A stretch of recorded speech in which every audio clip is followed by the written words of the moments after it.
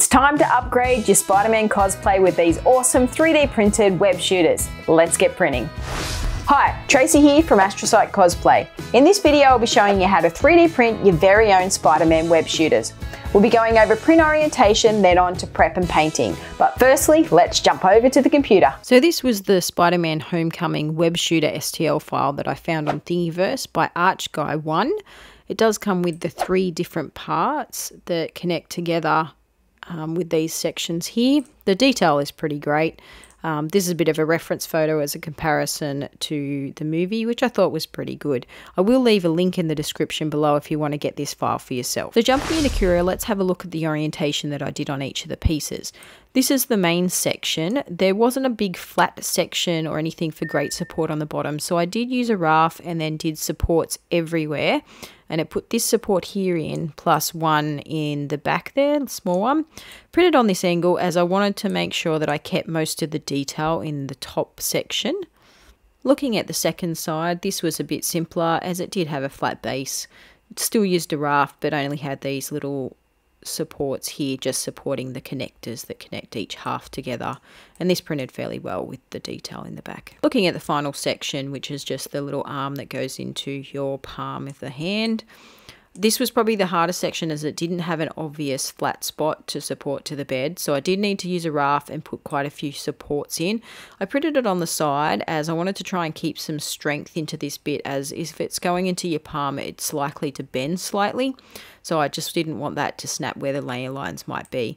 This was the only one that I had problems with the supports in, as I actually didn't support this enough in this corner here, and it did actually split off and didn't support right. So just be careful where you place your supports and make sure that you've got it all in there enough.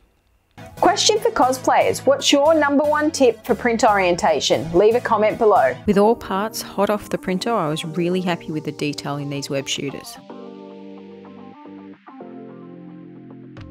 Now on to sanding. I'm just using some low grit sandpaper to knock down some of those initial layer lines. I'm then hitting it with some primer filler. This really helps to fill in those layer lines, but also show you where those lines are in the next stage of sanding. So on to sanding here, just going up in the grits of sandpaper as required. And then we're just going to use some wood filler here just to fill in some of the bigger imperfections. And I also did some on the inside as I was a bit worried with this catching on the suit. So we're just going to hit it with some flat grey primer just to get it ready for paint. Next I'm just doing a gloss black coat. And then we're using this Krylon metallic paint pen. First time trying out the pen and it went out pretty well. You do have to be a little bit careful with the amount that's coming out.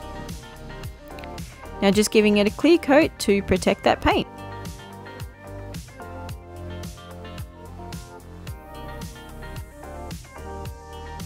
Now for some final touches, I'm just adding a little bit of an elastic into the inside as they're a little bit difficult to clip in by yourself, so hoping the elastic will help you be able to just slide over your hand and help that process a little bit. So you can see here just on both sides on the inside. And just adding that final web shooter part.